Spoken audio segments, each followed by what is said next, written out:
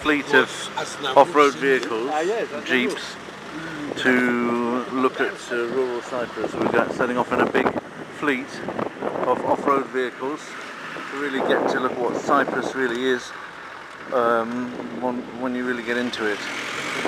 Cypriot style. Fantastic.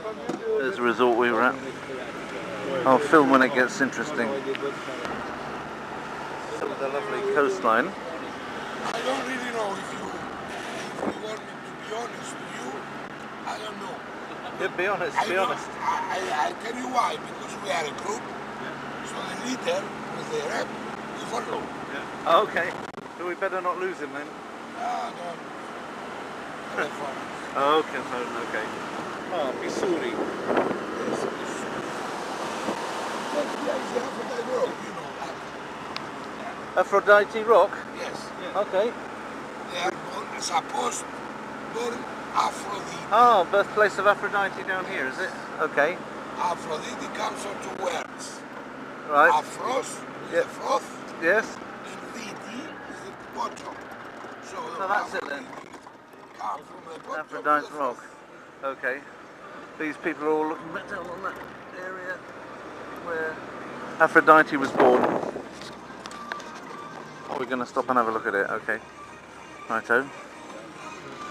At the end for a coffee break, but to the museums and the villages we're going to be exchanging. Yeah, so we are 5 trips at all times at the time being. So here we stop just for 5 minutes for you to have a view of those rocks you see there by the distance. You see 3 rocks, one right behind the other. Now the first one that touches the beach is what we call Rock of the Greek. It has to do with local legends about a man, a legend, a giant, that in order to save Cyprus from an Arab raid, he threw with his hand that rock to scare them off, and he threw it from all the way from Nicosia. There is a mountain there. Yes. We can exaggerate when it comes to legends. It was necessary to scare people off. Now, people go to Nicosia, they see a mountain that looks like 5 fingers. It's like that. And they say that that man took that rock. Once he saw the Arabs coming close to the coast, he took that rock with his bare hands and he threw it all the way from there to here. That's how that mountain was formed, and that's why that big rock is there. Now, the most important though is the second rock, which is behind it. You see the middle one, like 3 rocks put together? That's what we call Rock of Aphrodite.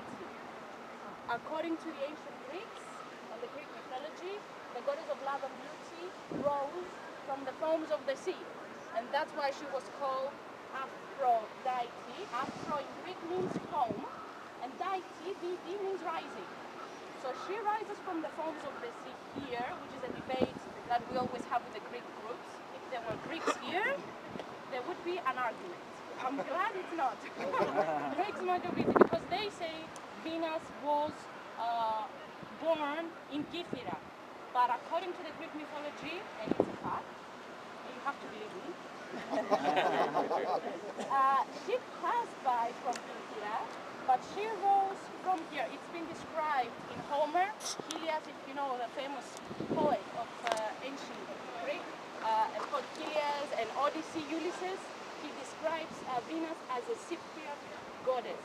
And here we have the whole cult of Aphrodite. We have her temple of the 12th century BC that makes it 3,000 years old temple, which is very near to the hotel you're staying. That's why it's called Aphrodite Hills. Anyway, the temple is in ruins. Of course, you don't expect to go there and see a temple and walk in, but it's protected by UNESCO as a World Heritage Site.